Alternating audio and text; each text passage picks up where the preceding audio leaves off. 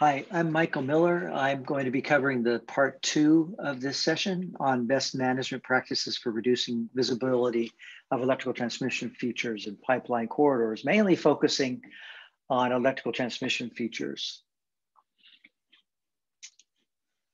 And I'll be discussing these topics in this order. So we'll be talking a little bit about the transmission cost impacts with line routing, available coatings with some examples, structure types, aesthetics, and visual impacts to view sheds, and then some available resources.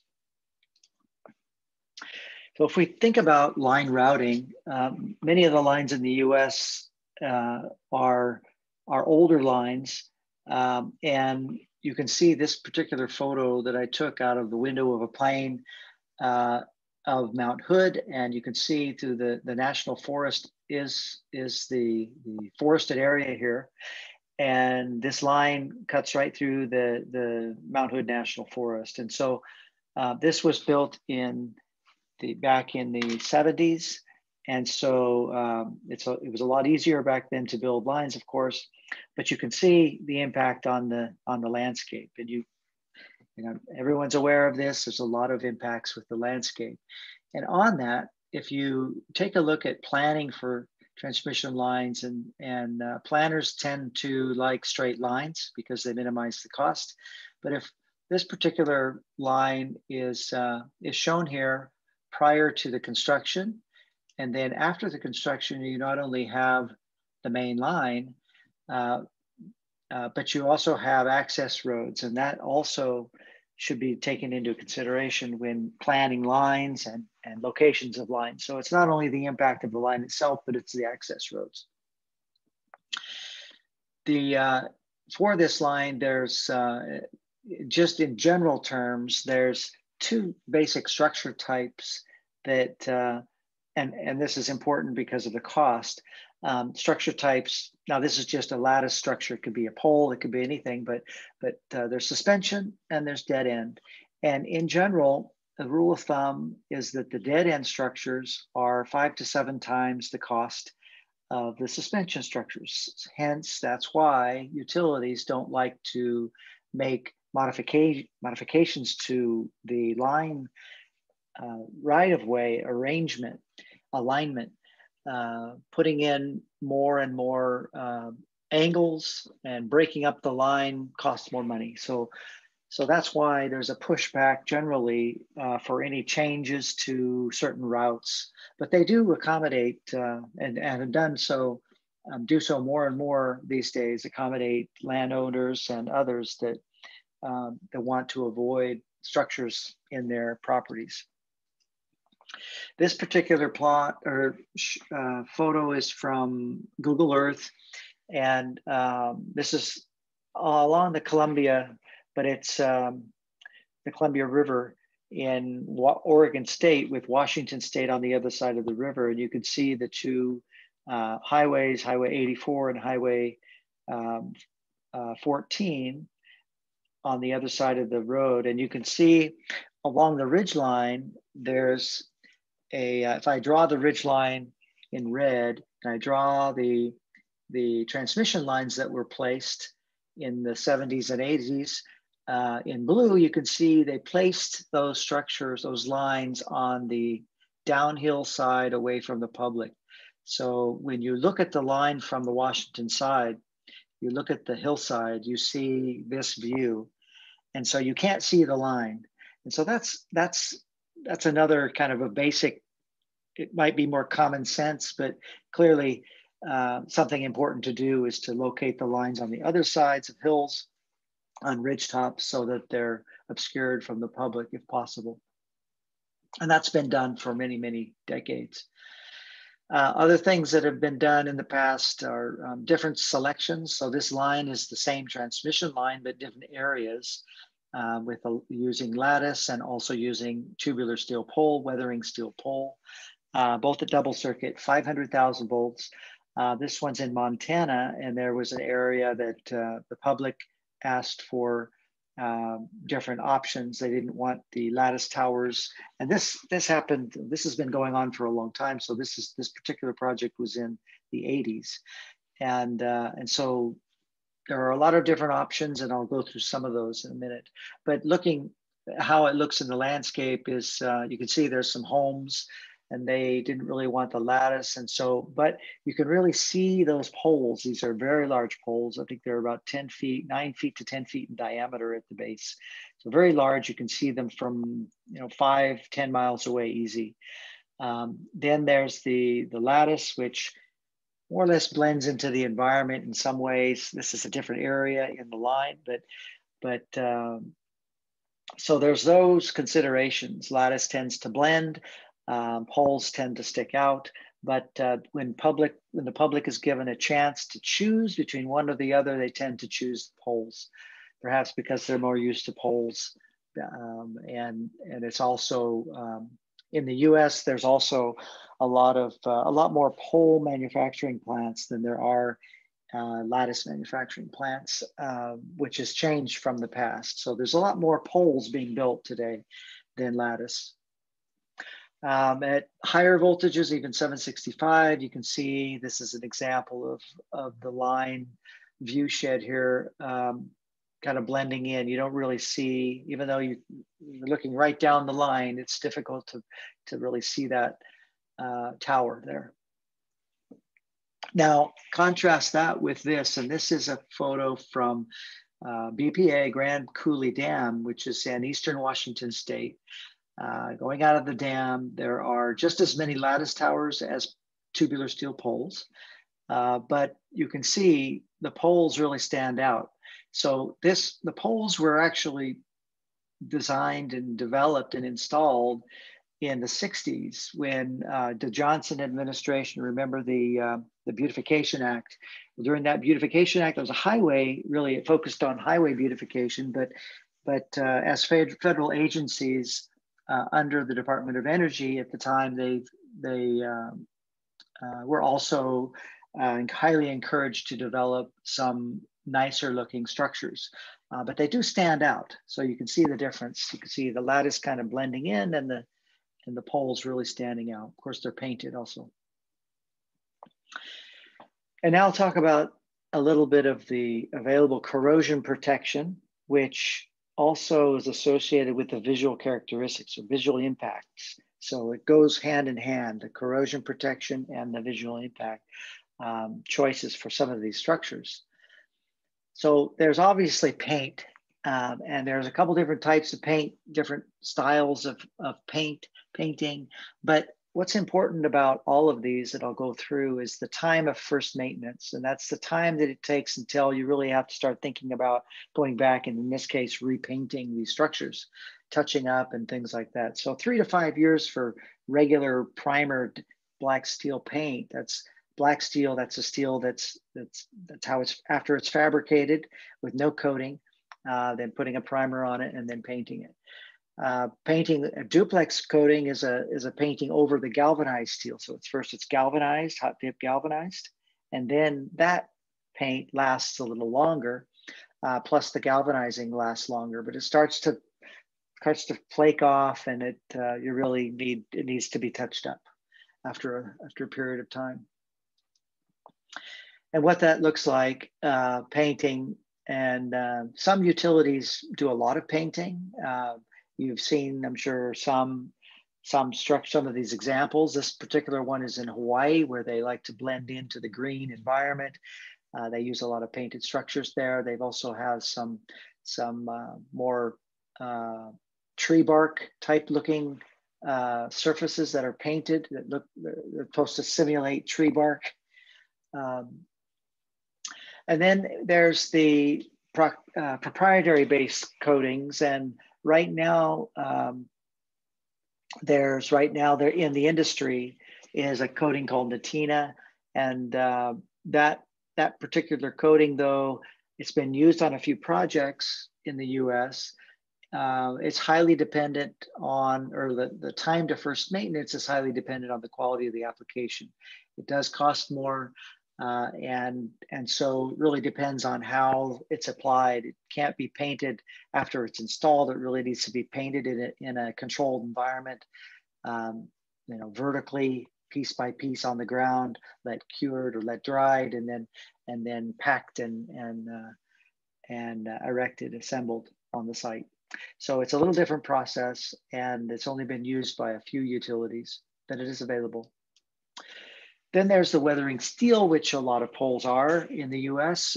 Weathering steel, it requires a flat, continuous surface. And I'm bringing these things up just so you understand, so everyone understands what's involved with just the decision-making to make a color or to make a surface. Now, they're always this reddish brownish color, which is the patina, which is really a surface of rust that actually rust fairly quickly after it's installed. And then that surface layer of rust actually protects the steel, because it's a certain type of steel that inhibits corrosion after it has that first layer of rust on it.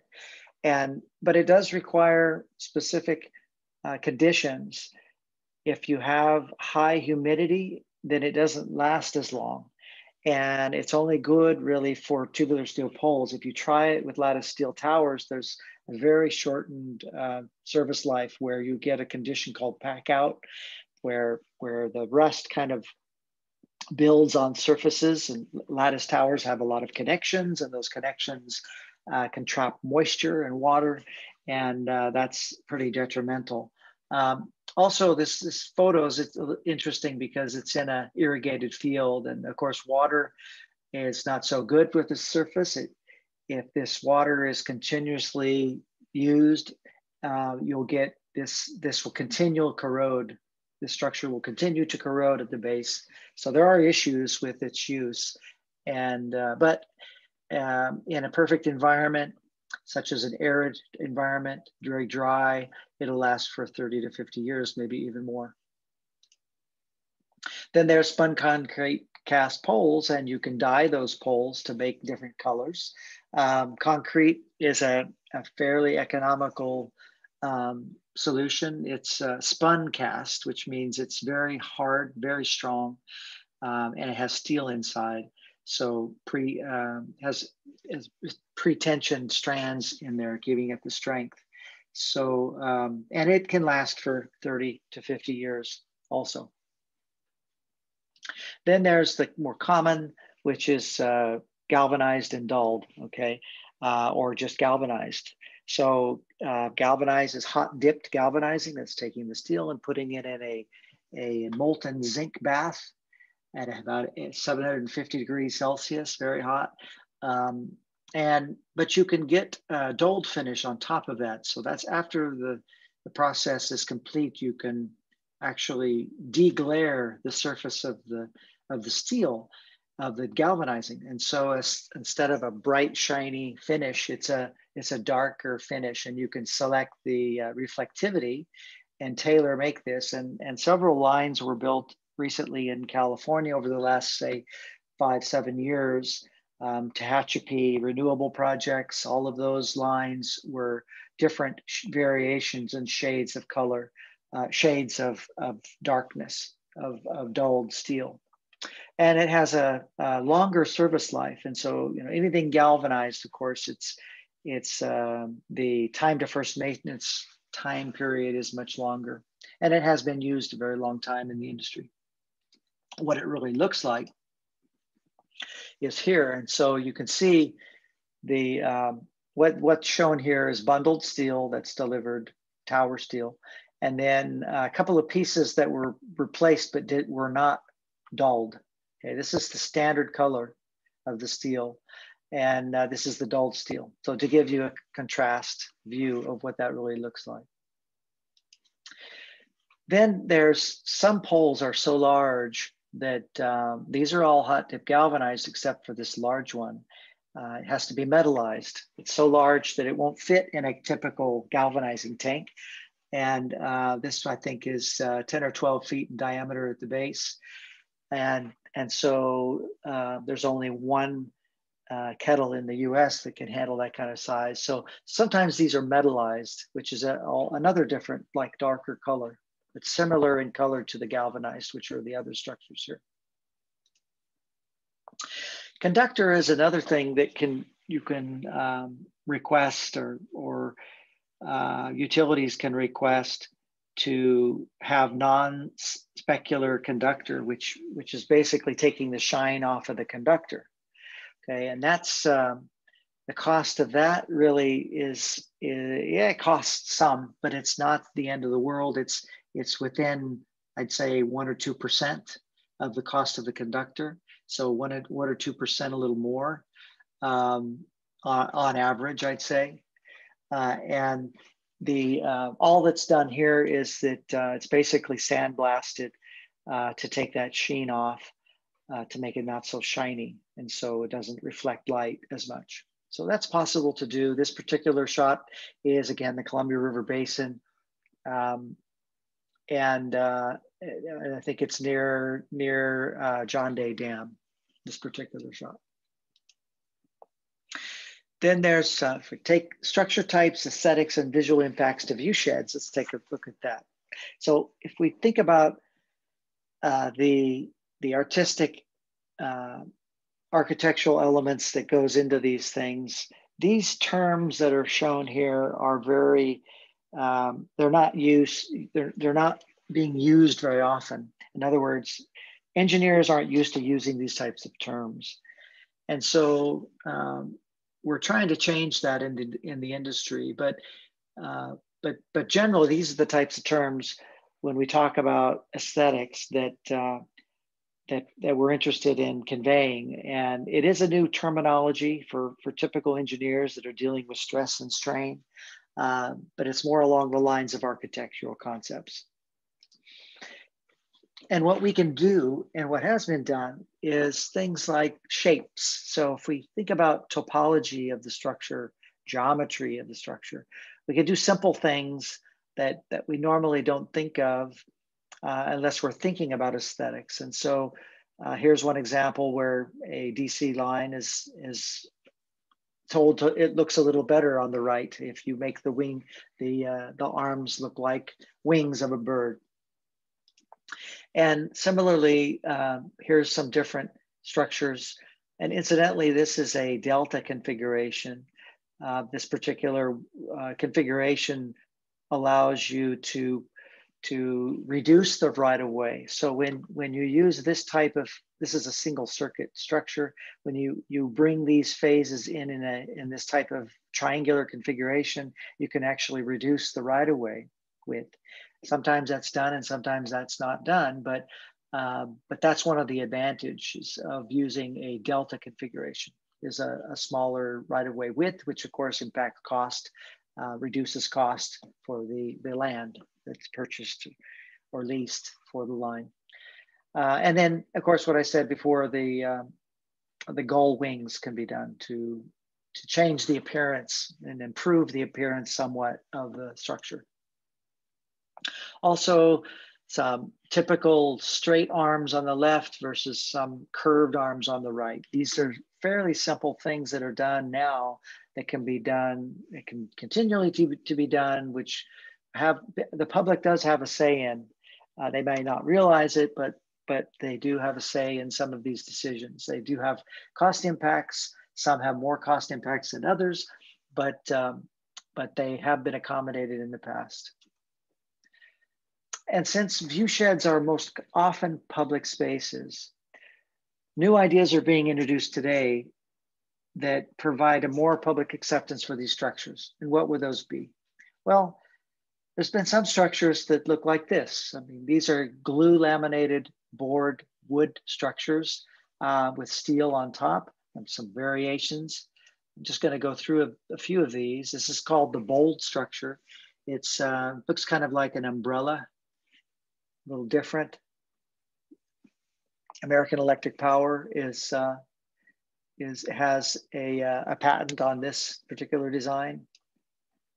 Others are more somewhat landmark structures, or an attempt to focus the public's attention on different things, such as a knot, menorah on the left, knot on the right. And this knot is just a plastic sheath that looks like a knot. It's not steel. And then there's the more there's more commercial things like Mickey Mouse on the left and Disney World. Then there's art, some art things. This could be, this is like a sculpture. It could either be a sculpture, but it's actually a structural support. Then there's in Canton, Ohio at the Pro Football Hall of Fame, there's these structures, of course.